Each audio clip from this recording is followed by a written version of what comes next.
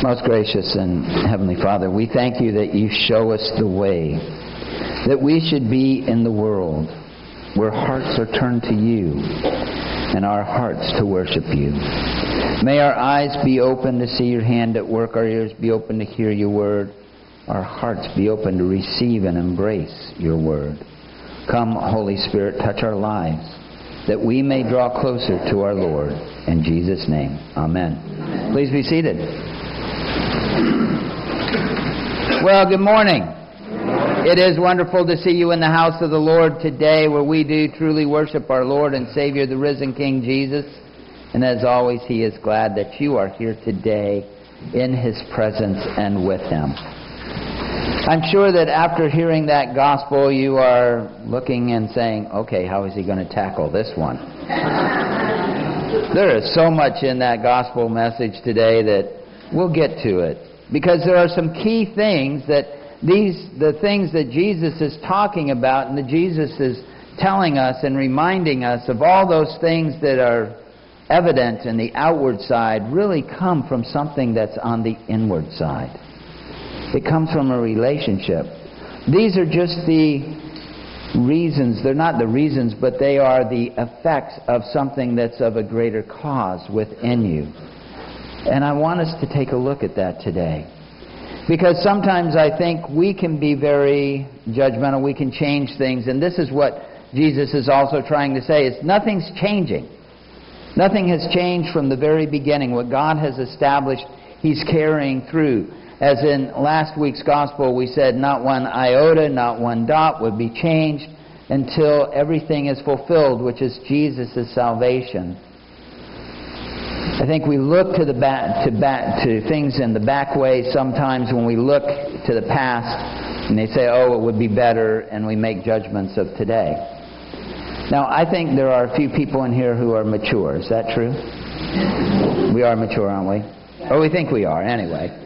I mean, we like things in the past. We want to go back to the past because we hold on to some things in the past, don't we?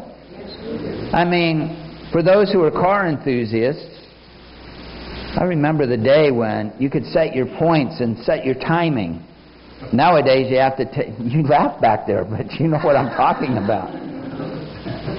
Yes, we could do those things. There were things that we looked at, and when we look back to the past, I'll just give you, television is a prime example, and the movies is a prime example. The early Lucy shows, Desi and Lucy had twin beds. Now, well, I'm not going to describe what they have. We have come a distance, but I don't think it was any different than what it was back then. It just wasn't as aware, and people weren't putting it into our face. We had a different set of values at that time. And we want to hold on to those. Because this is where Jesus is really pointing us to in this gospel is, you're not of the world, because He says, I took you out of the world. But I think there's people that like to have one foot in the world and one foot out of the world. There was a movie, I'm digressing a little bit, because we watched a movie last night called I'm Not Ashamed. And there was one point in her life where she was what we might call a nominal Christian. She had one foot in the world and one foot out of the world. And it bothered her because it affected her relationship with God. And she realized that, and the Holy Spirit moved upon her and touched her. And she said, I will not be ashamed of proclaiming the name of Jesus. No matter what it costs me, I will do that. I will. And from that time on, her life changed. It changed tremendously. She was not afraid to proclaim Jesus. She was not afraid to share His love. She was not afraid to share His compassion. It was a marvelous transformation in her life while she loved God and while she cherished Him and trusted Him. But there was an emptiness in her life because her relationship was not right with God. And that's what happens with us when our relationships are askew with God. then we don't see His presence as fully. We feel that distance rather than feeling Him in our hearts. Today, we want to look at a couple things that really Jesus is telling us. And Paul has told us that he comes to them because they're not ready. They're still in the flesh. They're still holding on to things that they judge and they think. And I follow Paul. I follow Apollos. But in the end of that passage, it says there's one purpose, and that's that we glorify God. It's not about me, it's about Him. And that's what we're looking at today. How do we get into that relationship? How do we draw closer to God? What are the things that are hindering it? And that's what Jesus is talking about in this gospel. These are the things that hinder our relationship with God. And it's God's desire that we have that relationship with Him. God desires us.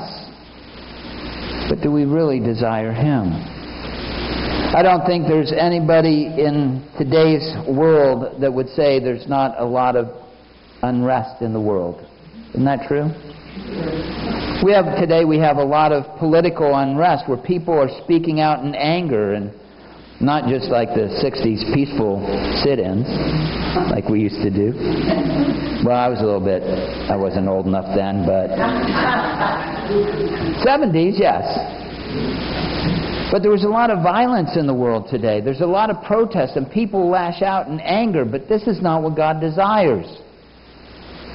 And the reason is because the focus really with those is, their focus is, this is what I want. This is what I desire.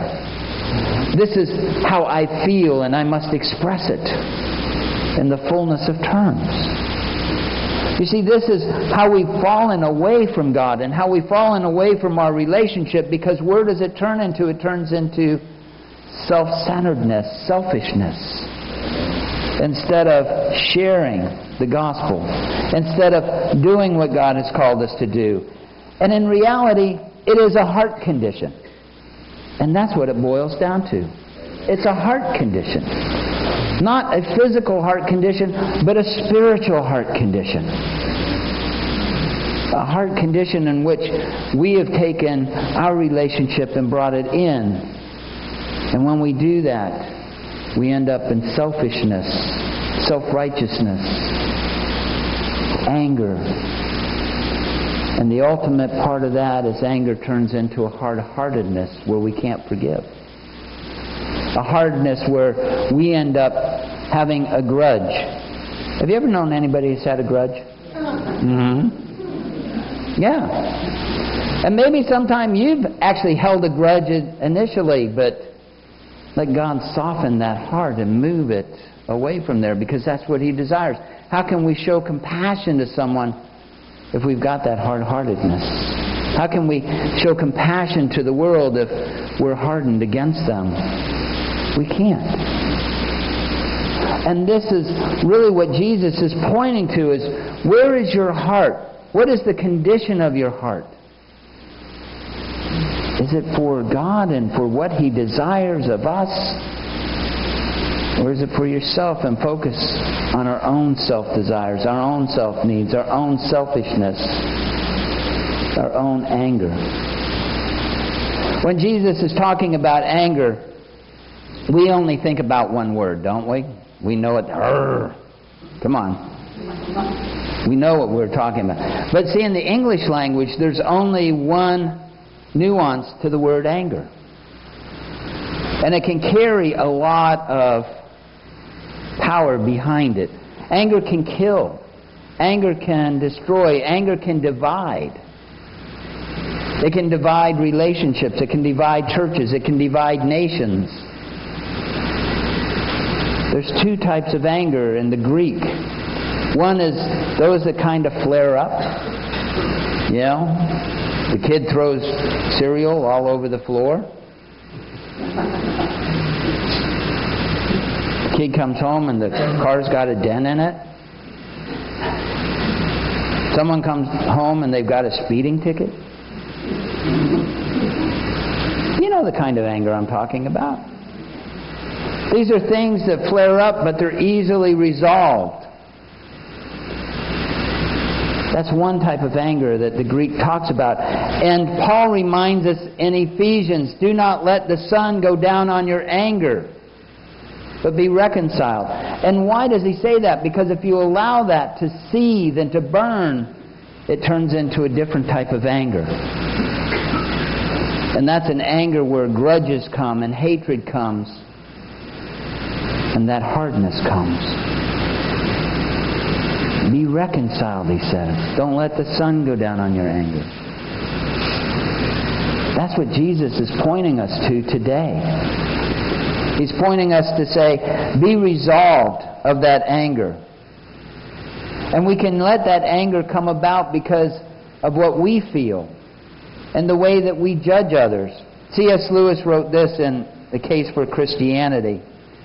This year, or this month, or likely this very day, we have failed to practice ourselves the kind of behavior we expect others, people, to have. In other words, we set the standard, but what Jesus is saying is He sets the standard in the world. He sets the standards of our lives by pulling us out of the world. He said, I chose you out of the world, therefore the world hates you. I think sometimes we can feel that anger and we want to hurt somebody. I read a story recently about a man who was falsely accused. He was in an alley area, he was on the street, and this police officer comes up and he arrests him. And he charges him with possession and distribution of a narcotic. The person who was arrested went to jail for 4 years. But the interesting thing is that the officer also went to jail for 1.5 years. And why? Because he had falsified arrest records. He had falsified reports. And one of them that he falsified was this person whom he arrested, who spent 4 years in jail.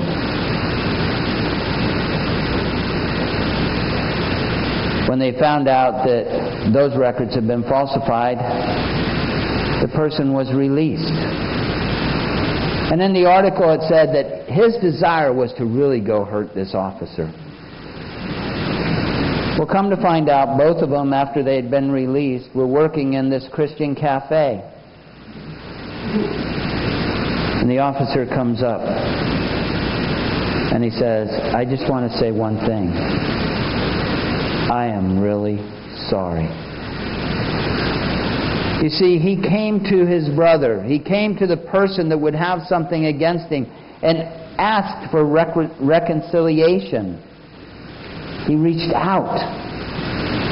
I'm really sorry. And the person whom he offended, his heart was changed because of the forgiveness that this person was asking of him. His heart was changed and he no longer desired to hurt this person.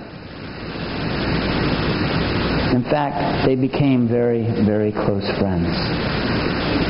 You see, that's the power of forgiveness. That's the power of taking that anger away and laying it at the foot of the cross and allowing Jesus to work it. Allow Jesus to cover it and allow Jesus to move in our hearts and allow the Holy Spirit to move on us. Because if we maintain that anger, how do we have a relationship with God? God could have been very angry with us, couldn't He? I love in the Right One service, it says, though we are unworthy through our manifold sins to offer unto Thee any sacrifice. And yet God receives us because He sent His one and only Son to redeem us, to reconcile us from the sinful world and our sinful nature. It's about turning our hearts to Him and allowing the Holy Spirit to move. We also say in that prayer, Here we present ourselves, our souls and bodies, to be a reasonable, holy, and living sacrifice unto Thee. But how can we do that if we have anger? How can we do that if we don't have forgiveness? How can we do that if we don't reconcile? And that's what Jesus is saying. How can you come to the altar if you're holding this or someone is holding against you? Because I forgave you. And reaching out. All of these things come from the heart. A spiritual heart condition. A heart that should be focused on God. It is when we have our own selfishness and our own desires and seeking our own gratification that we pull ourselves away from God, rather than seeking Him and serving Him and reaching out to Him. Peter, in his epistle, reminds us that we should divert from our anger. Do not repay evil for evil, or reviling for reviling, but on the contrary, bless. For this is the will you were called, that you may obtain blessings. Today, all of those things that Jesus was talking about are the effects of a hardened heart, are the effects of a selfish heart. But imagine what it would be like if we set our selfishness aside, if we set our anger aside, and we reconciled with those. The one thing he does say in there is that if that person who accuses you takes you to the judge will give you to the guard and you'll be thrown into prison and you won't be released until the last penny is paid. Now, I don't know of many people who can pay out of prison. But what he's saying is that you will be held captive by that. You'll be held captive by that until you reach out, until you touch. I encourage you today. If there's anything in your heart that you need to leave with Jesus, will you do that today before you come? When we say the confession, will you leave it at the foot of the cross? And let God move within you and feel His presence. And feel the joy that you have. Amen.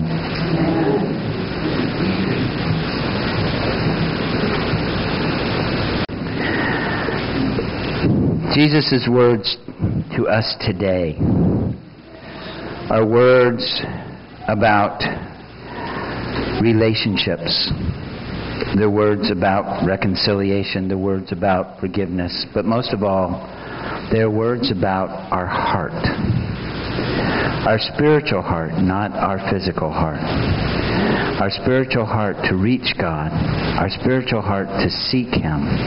Our spiritual heart to do His will on the world. To reach out to others in the compassion that He had for us. Anything else causes our hearts to wander. Let your heart be towards Jesus. Let your heart be one to serve Him. Go forth into the world in peace. Be of good courage. Hold fast that which is good. Render no man evil for evil. Strengthen the faint-hearted. Support the weak. Help the afflicted. Honor all persons. Love and serve the Lord. And the peace of God, which passes all understanding, keep your hearts and minds in the knowledge and love of God and of His Son, Jesus Christ our Lord. And the blessing of God Almighty, Father, Son, and Holy Spirit be amongst you and remain with you always. Amen. God reconciled us to Him because He is a great God. Our going forth song today is, How Great is Our God.